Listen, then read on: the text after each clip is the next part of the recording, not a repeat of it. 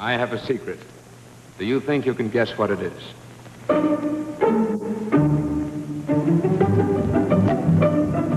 I've Got a Secret, starring Gary Moore. Very nicely. Thank you very much, and welcome, my friends, to another session of I've Got a Secret. I've Got a Secret, a Snoopy sort of a game in which we reveal the awful truth about some very nice people just for fun. Tonight we have information about the private lives of some interesting folk, but before we meet the people themselves, I would like you to meet our panel.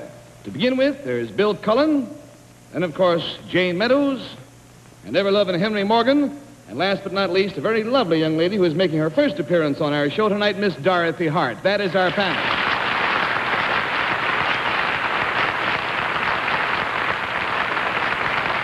Now then, before we do the show tonight, there is one piece of business that I just must take care of. It has to do with a rather exciting occurrence on the show last week.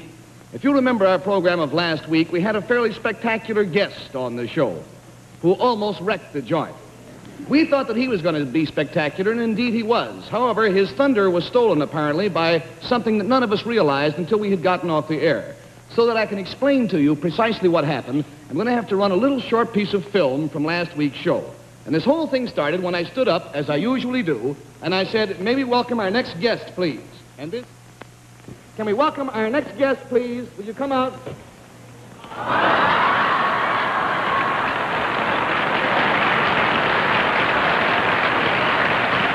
That was our little chimpanzee friend, Zippy. And Zippy was quite spectacular. He led me a merry chase, but finally we got around to playing his secret. His secret was, I am going to shine Henry Morgan's shoes.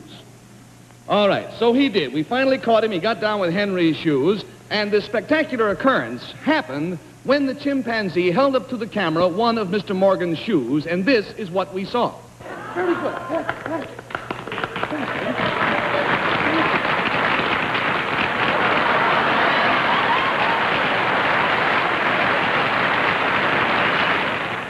Now, Henry, I don't know whether you can see from there, but on the sole of your right shoe was a hole about the size of a quarter. I want you to know you have many, many friends in our listening audience. All of this mail, well over 300 letters, drew to our attention the fact that Mr. Morgan had a hole in the sole of his foot. We got one letter, a complete letter written to us on an inner sole, which you are invited to wear. We got 26 offers from shoe repairmen offering to repair your shoes if you're willing to go to such places as Elephant's Breath, Montana, and wherever these repair shops are. We got 6 offers from kind people offering to buy you a brand new pair of shoes, Henry. I got here a $1 bill in cash that a lady sent in. We got here a check for $2.50 sent in as a contribution, and we received change in the amount of $2.26 toward a collection for a new pair of shoes for you. And finally, we got a gift certificate from a Mr. Robert A. Siegel of Patchogue, New York, a gift certificate for a brand new pair of shoes. But Henry, the management wanted to do their part, so we have gone to great expense to get a special gift for you. Can you come over here, please? This is a dirty trick, isn't it? Henry, we kind of felt sorry for you, and we didn't want you to be different than the other members of the panel. So we went out, and at great expense, we bought 3 pairs of shoes with holes in the bottom for the other members of the panel.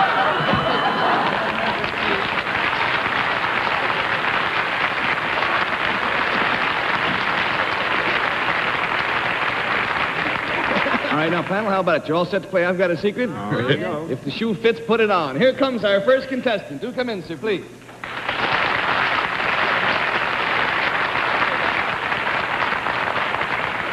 Now, sir, will you tell the panel, please, what your name is and where you're from? I'm Leonard Payne from Green Village, New Jersey. Leonard Payne from Green Village, New Jersey. All right, now, Mr. Payne, here's how we play the game. Each panelist will get 2 questioning periods of 15 seconds each, but the clock will only time the actual questions. That is to say, we take time out for audience reaction and discussion if necessary. Now, when a panelist's time is up, you will hear this sound. I will pay our guest $10 and turn the game over to the next questioner. Twice around the panel for a total loss of $80, and the game is over. Now then, Mr. Payne, if you whisper your secret to me, several folk are waiting to find out what it is.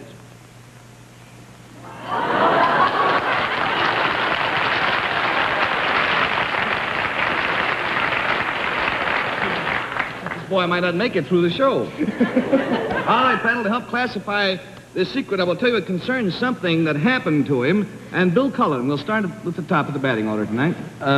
When this happened, Mr. Payne, did it make the papers? No. No. Did it happen only once? Happened to you only once, didn't it, Mr. Payne? Yes. Are you glad it only happened once? Yes. Might I be interested in when this happened, Mr. Payne? No. Might I be interested in where it happened? Yes.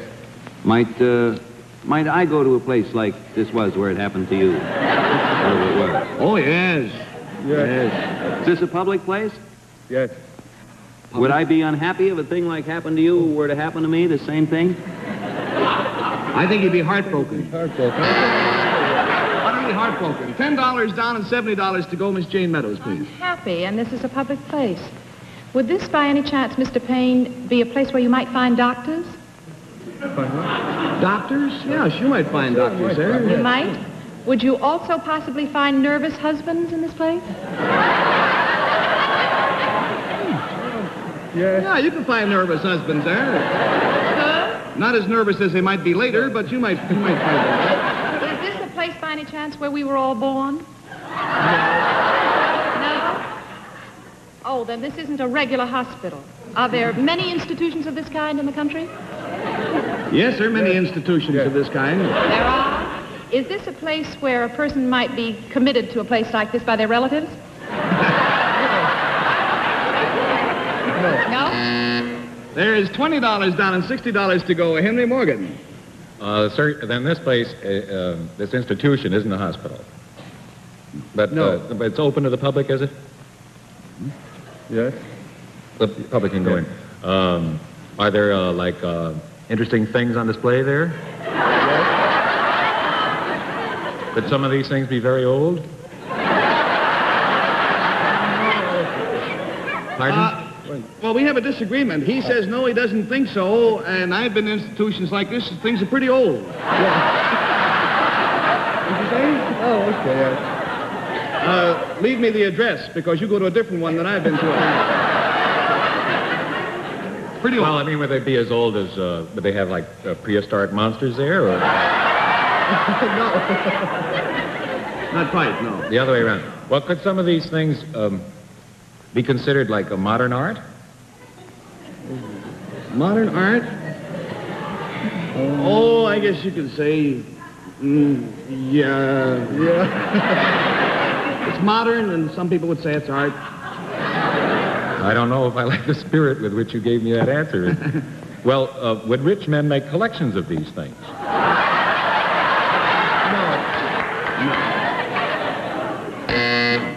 There's $30 down and $50 to go, Miss Dorothy Hart. Well, you say this is a public place of some sort. Is this, see, it's not a museum and it's not a hospital.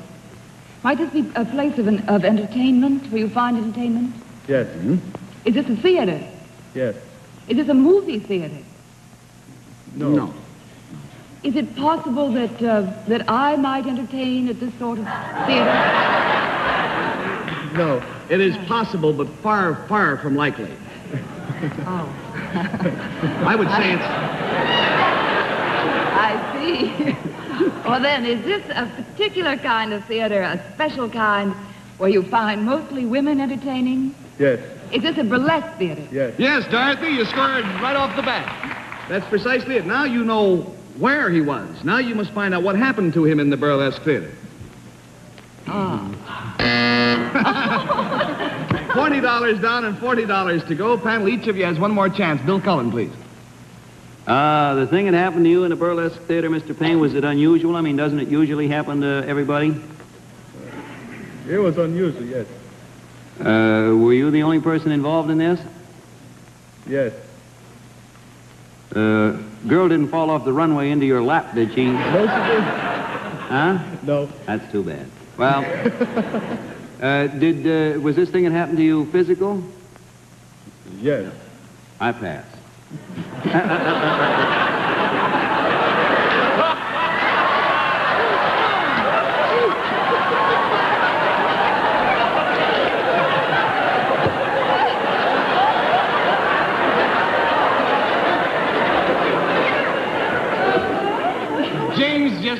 frightened to death it's going to come to her next. Thank you.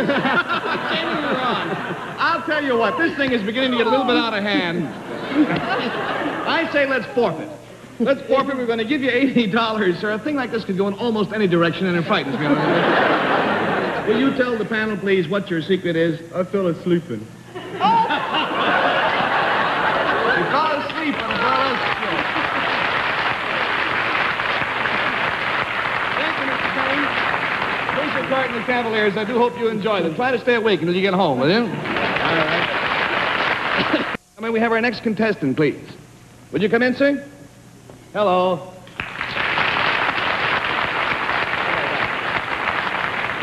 Now then, panel, this gentleman's name we're not going to give you, because if you knew his name, you would most certainly know what his secret is. Maybe we can call you Mr., we'll pick a letter, Mr. R. Is that all right? All right, now, Mr. R, you know how it plays. Twice around the panel, and the game is over. Now, Mr. R, if you'll remind me of your secret, the folks at home will read it as you whisper.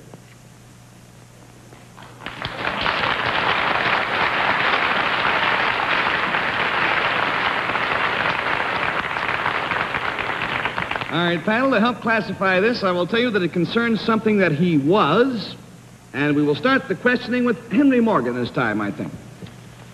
Would I be interested in knowing, sir, how long ago you were this? Few years. A few years ago. Was it during the war? Henry, he didn't say 3. He said few. A few. A few years ago. Oh, yes, I thought you And I said, was it during the war? No. No. Yes. Before? Oh. Was anybody else ever this thing?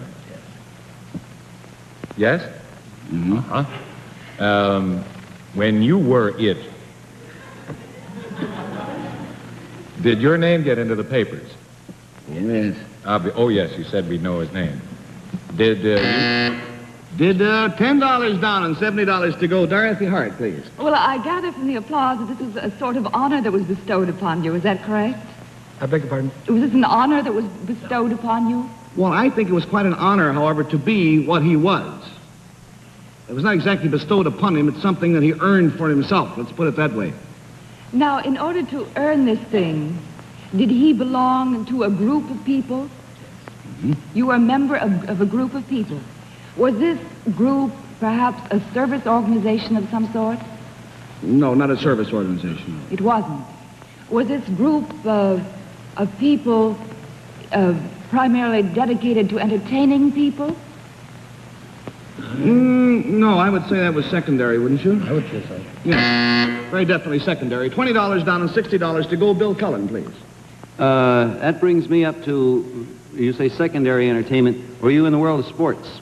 Yes. Were you an outstanding sports figure? Well, I wouldn't like to say that. Well, You I were. certainly would. Were you a champion of some kind? Yes. Was it boxing? No. Baseball? No. Football? Yes. Were you a champion player?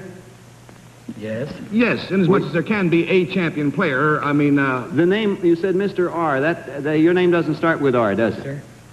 Do you have a nickname that precedes your last name? No, sir. No nickname.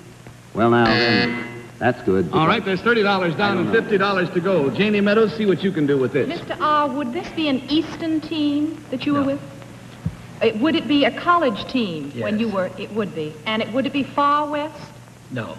It would be Middle Western. Yes. Would it be one of the famous colleges such as Notre Dame? Yes. You were a famous football player for Notre Dame. Yes. Oh, dear, I should know. I'm so embarrassed. Can I pass to Henry? Yeah, this is like last week when Ann Rutherford got stuck with the baseball question, and none of the girls knew baseball. I'm afraid we are $40 down and $40 to go, and we'll pass over to Henry Morgan. Each of you has just one more opportunity. Well, I may make a real big fool of myself, but there were the 4 horsemen of Notre Dame.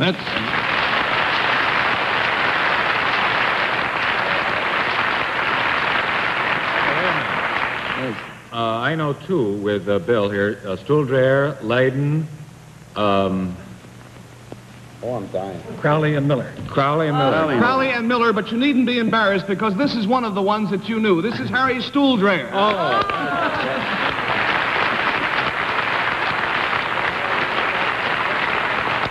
the famous Four Horsemen of Notre Dame in 1924, and the only one of the Four Horsemen to make the All-American team that year, the Walter Camp official All-American team. Mr. Stuhlgren, it was a great honor to have you with us. I hope you'll take a carton of our Cavaliers along with you. Thank you, sir, very much. Good night. Now then, let's welcome our special guest for tonight, a very well-known and very romantic gentleman from Hollywood, Mr. Cesar Romero.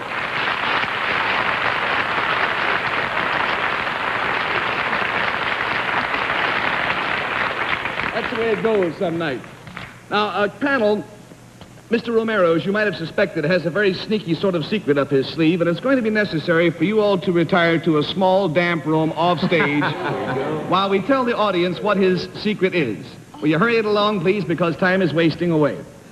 Somebody holler to us when they're out of earshot, will you, because we don't want to give them a chance to hear this. While they're going out, Caesar... Where did you get all this? Kind people sent them to me. They hope I'll burn myself up, I guess. Caesar, by the way, you were just tremendous on the Martha Ray show the other night. Oh, just thank you great. very much. Wasn't he good? I tell you, it was a wonderful show, and it's always a great pleasure and a great honor to work with Martha, because I think she is really one of the greats in the show business of ours. She's got it. Well, now then, let's tell our audience exactly what your secret is. I will tell you that it stemmed from a conversation that Caesar and I had a couple of days before the show started, when we were discussing the show. Will you tell them what you said? Well, Gary, you know, I've seen this show many, many times, and I think it's one of the finest panel shows on the air today. But I maintain that the members of your panel are guilty of a very common fault. As a matter of fact, it's something that I'm guilty of a great deal. And that is that while they are fishing around and fumbling around for the proper words, they are constantly saying, ooh, Well, I claim that they don't do that. I claim that our panel does it less than anybody. As a result, we made a bet. Tell them about the bet. Well, our secret is that every time the panel, during the questioning, every time they go, ooh, I will step down hard on your foot. Well, it's a kind of a brave wager, but I claim that I bet it won't happen more than a couple of times. All right, let's put it out here, will you? It's down there. All right, bring the panel back in. My brave, good, glib, sharp-tongued friends. Here they come, galump, galump, galump. Now then, panel, all I can tell you about Mr. Romero's secret is that it is something that he is doing, and we'll start the questioning, I think, with, I'm going to start with Henry Morgan. Mr. Romero, is this something that you're doing at this moment? Yes? That's obviously something we can't... You're not doing it to any... Is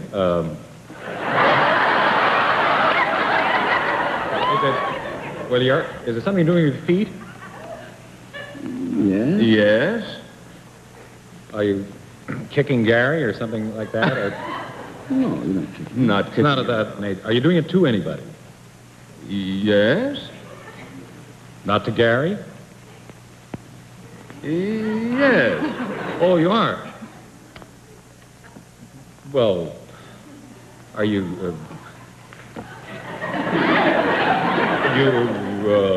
rubbing?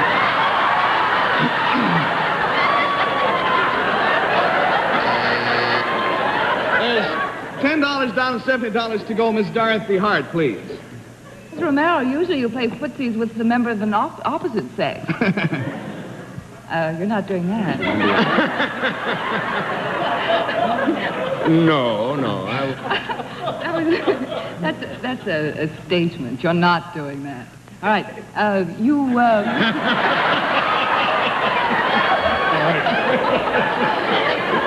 is something you're doing with your feet. That's right. Yes. Would you consider this a feat? Would I consider it a feat? Yes. Well, it's not a great feat, but it's with the not feet. A great feat. Is the size important? No. Not to him, it isn't. $20 down and $60 to go, Mr. Bill Cullen, please. Am I right, Mr. Romero, in believing that the person you're doing this to is Gary? That is correct. There's no one else under there this week. No. You're not wearing a hole in your shoe, are you? Is there another object besides... Is Gary sitting on your feet? No, he's not sitting on my feet. Is there another object...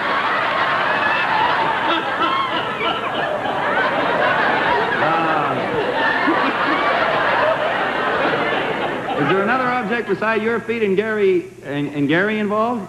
No.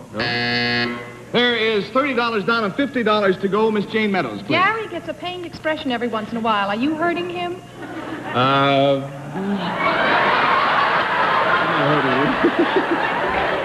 I'm enjoying every minute of it. Couldn't we have gotten Mickey Rooney for this spot, fellas? Are you stepping on Gary's feet? Yes. And are you doing it every time you get a certain answer? Yes. Is it a no? No. It's a yes?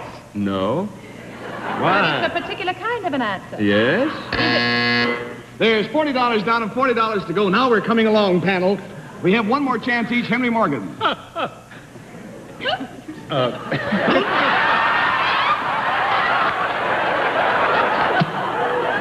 was watching, and I can't understand why Gary's face doesn't change on the answers if the secret has something to do with when the answers come, and that's when you step on his feet. Because he can just sit... What did I say? Oh. Aren't you... Oh, now, I'm supposed to be good at this. No, wait a minute. All right.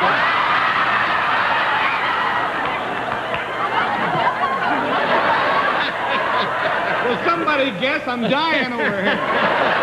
Well, now, then you're doing it not when Never mind. I forfeit.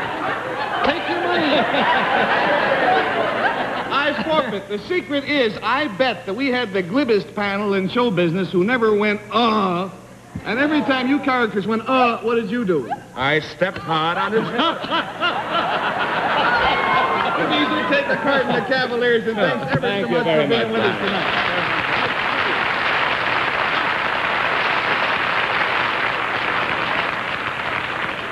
There'll be a few practice sessions tonight, friends. Well, we have time for just one more contestant. Will our next contestant come out on the stage, please?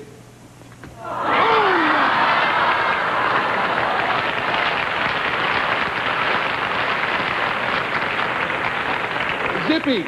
Now, listen, you cannot be on the show tonight. You weren't supposed to be here, and you ruined the whole thing last week. You came up here, and you wouldn't do anything you were supposed to, and you stole all my money, and you messed up all my cards, so you just go on now. Run off stage.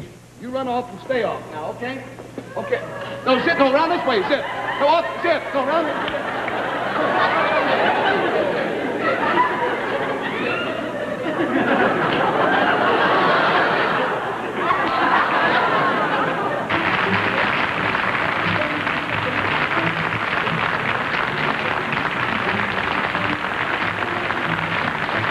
This has been a Mark Goodson, Bill Codman production. And Jane Meadows' Gown is by Hannah Troy.